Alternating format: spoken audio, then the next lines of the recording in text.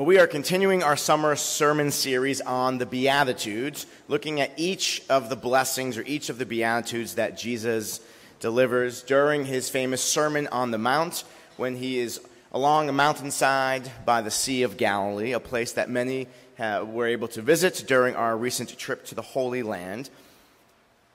And this morning we'll be looking at Matthew, the Gospel of Matthew, chapter 5, verse 5. One verse. If you'd like to follow along for that one verse, you certainly could. It's on page 4 of the New Testament section of your Red Pew Bible. The words of Jesus to his disciples and the crowds that have gathered along by the mountainside. Blessed are the meek, for they will inherit the earth.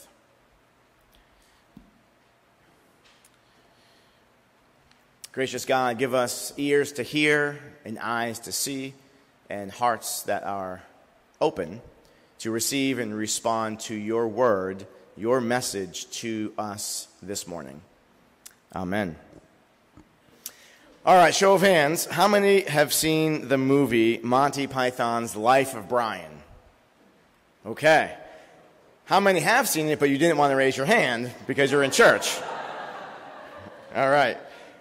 I'm a big Monty Python fan, and if you haven't seen this particular movie, how should I say this? I am not recommending that you watch it, but if you happen to watch it, let me know, and we can share a few laughs. So released in 1979, the film tells the story of Brian Cohen, a young Jewish Roman man who was born on the very same day and next door to Jesus. And Brian ends up being mistaken as the Messiah. It's a really funny satire movie. Maybe not for the younger ones in the audience. But one of my favorite scenes is when Jesus is on the mountainside delivering his Sermon on the Mount. And you kind of hear the words of Jesus going through all the Beatitudes, sort of off in the distance. But the focal point of this scene is the crowd. And like any crowd, some are really trying to focus, some are distracted. There's a couple people that are getting into sort of arguments, about to have fistfights. You know, it's kind of typical. It's probably what the crowd would have been like. And this particular crowd is sort of in the back, like they didn't get the front row seats. So they're having a hard time hearing this rabbi who's clearly very popular. And, you know, they want to kind of hear what this rabbi Jesus is saying. And again, it's kind of coming in and out. It's a brilliantly filmed scene. And I'm kind of doing a little narration for you here. What was that? Well, I think it was blessed are the cheesemakers. Like, oh, what's so special about cheesemakers? Well, obviously, this is not meant to be taken literally. It refers to any manufacturer of dairy products. Did you hear that? What? Blessed are the Greek? The Greek? Well, apparently he's going to inherit the earth. Did anyone catch his name? Oh, it's the meek. Blessed are the meek. Oh, well, that's very nice, isn't it? I'm glad they're getting something because they've had a hell of a time. It's a great scene. But the question, of course, is, who are the meek? And why are they blessed? Because clearly, in that day, and in our day, the meek are not necessarily a category that you would think of when you think of God's blessings and those who will inherit the land or inherit the earth. So who or what are the meek, and why does Jesus say they are blessed? Now, for context, the Sermon on the Mount makes far more sense to Galilean peasants in the first century than it probably did to Monty Python's crew or to us today. It makes more sense to refugees fleeing violence, to hungry children who know the raw ache of an empty stomach, than to those of us who live with more privilege than not. The Beatitudes make more sense to those who are struggling to pay rent, or those who are forced into labor, those back then who had no land of their own, than to us who have property, and sometimes multiple properties. The Sermon on the Mount made more sense to that context than perhaps at initial look when we read those words. Because Jesus speaks directly to those who suffer, and it's to those who suffer that he's making these promises, because they were in need of hope and good news. And Jesus came bearing good news. Jesus was good news. Now, in Jesus' time, we know about the tax collectors, and we've talked about that. The people did not like the tax collectors. I don't know if anyone likes tax collectors, right? Well, tax collectors back then, no one liked, which is why when one of the tax collectors became a disciple, that was a big deal. But there's probably no more hated class back then than landowners, even more than tax collectors. Especially within the Roman Empire, who was the sovereign in that area at that time, many landowners acquired the land through coercion, bribery, violence, abuse of power, or just brute force. They wanted something and they took it. And that was the way of the world. That's how things operated during Jesus' time. And perhaps landowners and people in that category were there listening to Jesus, but certainly we know, because of Jesus' ministry, he was preaching to fishermen, to farmers, to the rural poor. That was the group that he called to be his disciples, and those who gathered wherever Jesus was teaching, wherever Jesus was healing, wherever Jesus was feeding, because they had need of all of those things. So that is the audience. And they're hearing these words. They know about land. They don't think they're going to inherit any. And they hear these words, "Blessed are the meek, you, who sometimes get trampled upon. God is with you. You are blessed. You will inherit the earth." See, back then, that was the way that the world worked, and it still kind of works that way now. That was the way that the world worked, and many suffered at the hands of it. The meek in the Roman kingdom did not possess land, but they were the ones that Jesus called blessed. So let's take a step back and look at that word blessed for a moment and compare it to another word.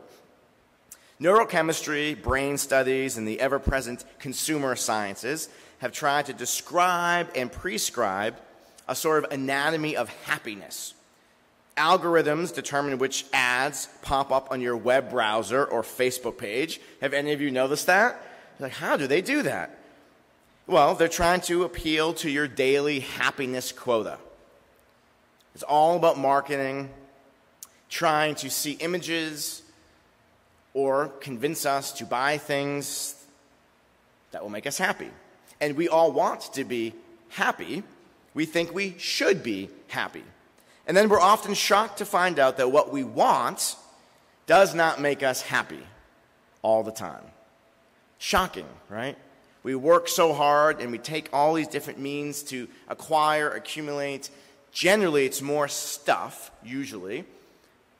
Sometimes it's power or reputation. We grasp at it thinking, if I can only get that, if I can only climb that corporate ladder, then I will be happy. And then we're not. Because perhaps we've confused the real definition and what we're seeking and what really will bring us more contentment or blessedness. So Jesus begins these teachings, see, not with a promise of happiness, as sort of our culture seems to define it, but with promises of blessedness, even and perhaps most in hard human experiences. Experiences of mourning and sadness and meekness and peacemaking and persecution and poverty of spirit. Jesus saying it's precisely in those situations where we can find true blessedness.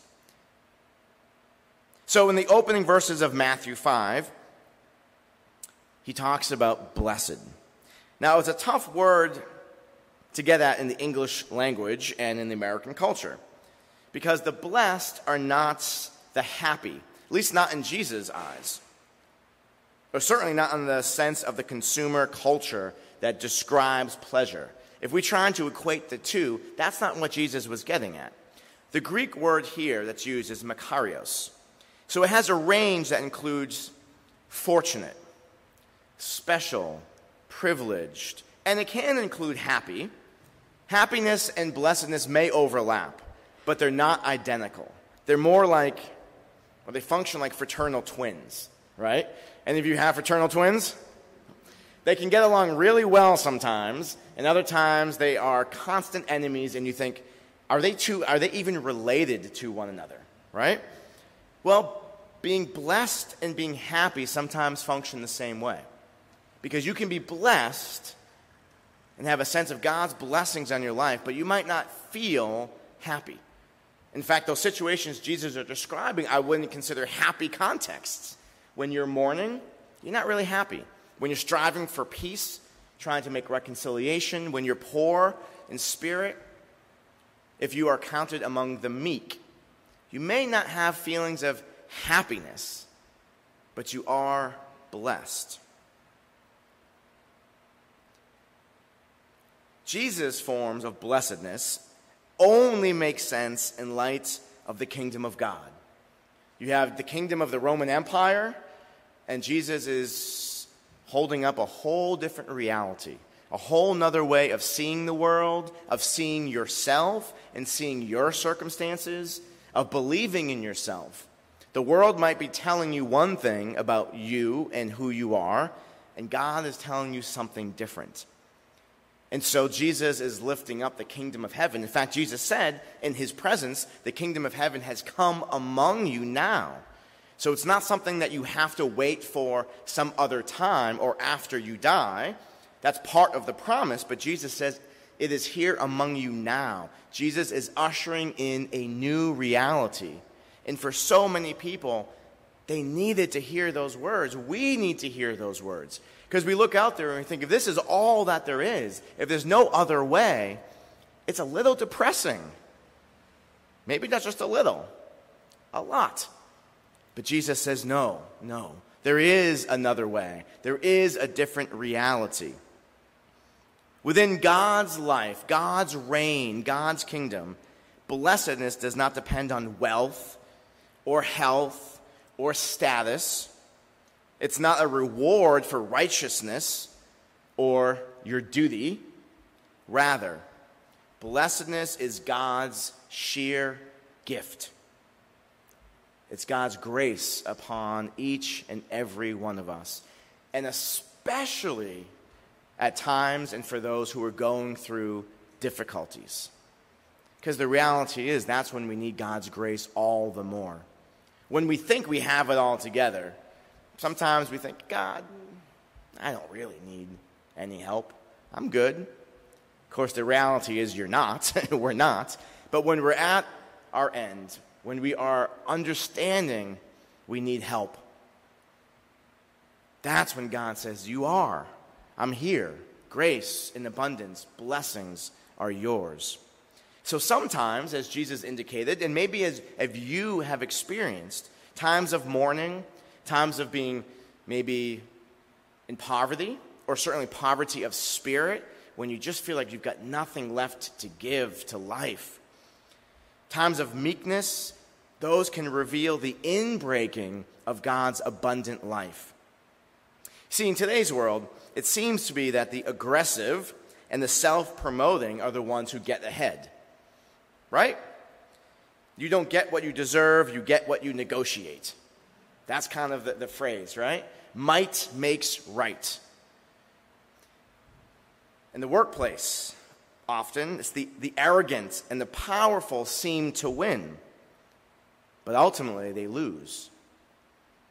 As the psalm that Val read said, their life is like grass. It's going to fade and not last. And they certainly don't win in personal relationships. I mean, no one wants an arrogant, passive-aggressive, self-seeking friend, right? They might be able to climb certain ladders, but in interpersonal relationships, and that's really what it's about,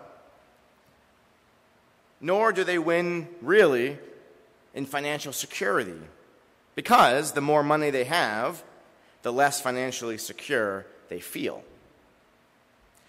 See, people like that, they think they possess the world, but the world possesses them. And that's not a place you want to be in, as Jesus says. The meek, on the other hand, they understand that this world is not ours to grasp or to claim ownership of. Rather, this world and all who are in it is ours to steward. It's all God's. It's all God's gift. In fact, the meek have contemplated what it means to live in a way that affirms the value and the integrity and the life of all those living and breathing creatures with which we inhabit and share this world. The meek do not seek to dominate creation, but to be caretakers of it. The meek are gentle. Yes, they are gentle. They're gentle in their footprints on the planet Earth. And they understand the responsibility to be good stewards of all that is given, all that is entrusted to us in righteousness and fairness and equity and justice. So Jesus knew that the meek, though they may struggle in this life, are ultimately the ones who will succeed because they are grounded. They're understanding the values and the priorities of God's kingdom. And, unlike their counterparts, they have a healthy and more honest definition of success. Just yesterday, in this very sanctuary, we welcomed over 230 guests to celebrate the marriage of Timothy O'Connor and Kaylee Hunt. I had the privilege of getting to know this couple over the last 18 months, spending a significant amount of time with them on Zoom and phone calls and in person. Wonderful couple, and we celebrated their love. Now, over the past 2 years, Tim, a man in his 30s, lost his father and one of his older brothers. He has gone through more suffering than most people at that age should ever have to go through. And part of the wedding ceremony, there was a dedication and remembrance of Tim's older brother, Noel, and his dad, Brendan O'Connor. And one of his aunts read a poem. And this poem used to hang in a special place in Noel's apartment. Noel was considered by all who knew and loved him a meek person, but a person of great strength and inner perseverance and beauty. And so I'm going to read this poem, and we think about the definitions of the powerful and the mighty and how they define success and really what true success is. And that if this is the definition of it, if this is what we are striving for, then all is ours. The meek will inherit the earth. Success by Ralph Waldo Emerson. To laugh often and much, to win the respect of intelligent people and the affection of children, to earn the appreciation of honest critics and endure the betrayal of false friends, to appreciate beauty, to find the best in others, to leave the world a bit better, whether by a healthy child or a garden patch, to know even one life has breathed easier because you lived. This is to be a success.